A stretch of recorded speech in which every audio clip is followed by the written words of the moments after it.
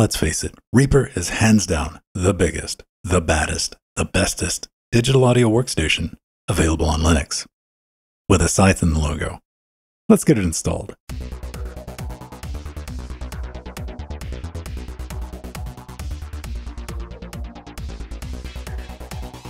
Reaper is available on Linux in both 32 and 64-bit on ARM and x86. But since we're not going to be installing this on a Raspberry Pi or a retro gaming PC, let's go ahead and click that big green square for the 64-bit version. For this example, I'm going to be saving the file to my downloads folder in my home directory. So let's crack open a terminal. We're going to cd into the downloads directory and we're going to run a list command. There's the tar file we just downloaded.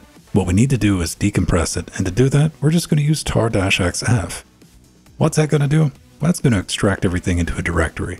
And speaking of directories, let's go ahead and change into the one we just created and run list again. That right there, ladies and gentlemen, is reaperinstall.sh. Now, if you're coming from Windows, I want you to think of that as an executable, exe. We need to run it, and we're going to do that with // followed by install-reaper.sh. And so begins our text adventure. We have options to install Reaper. We can add desktop integration, or you know what, we could just run it right from this directory. I'm going to select install by typing I and tapping enter. Now we need to tell Reaper where to install. You can pick your home directory or opt, and that's going to do a system-wide install. I'm going to select opt, so number 1, it is.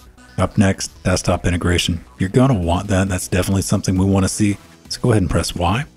And would you like to symlink Reaper to USR local bin? You do. Trust me on that. So let's hit Y again. At the end here, this is a little summary.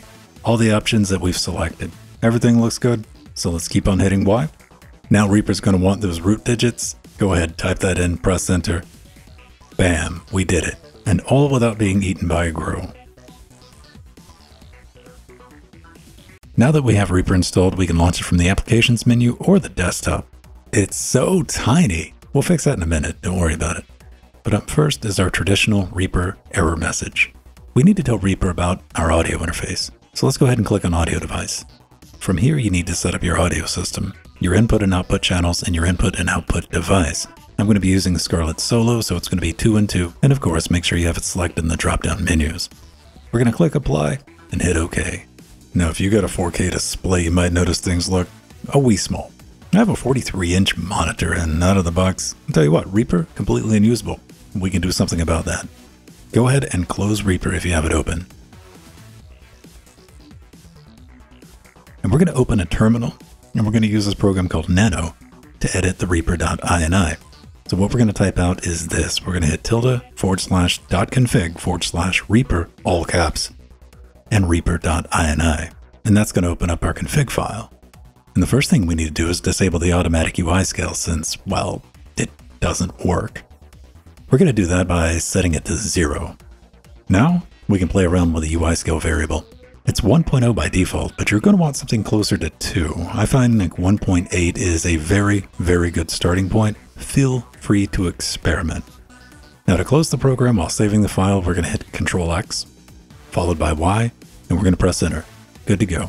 Now right out of the gate, you can see the splash screen is larger, and when we get into Reaper proper, look at that, it's no longer fun-sized. So you want to get rid of Reaper, that's fine. Uninstalling it, quick and simple. Let's just change to our opt Reaper directory.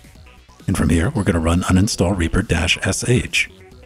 Now you're going to have to enter your root password, and that's it. You no longer have to fear the Reaper. That's going to do it for this one. If you have any questions or suggestions, go ahead and drop those in the comments. I do read them. Or you can become a patron like these people flying by on the screen and come hang out with the Linux Gamecast crew and our Discord. But most importantly, get out there and make something awesome.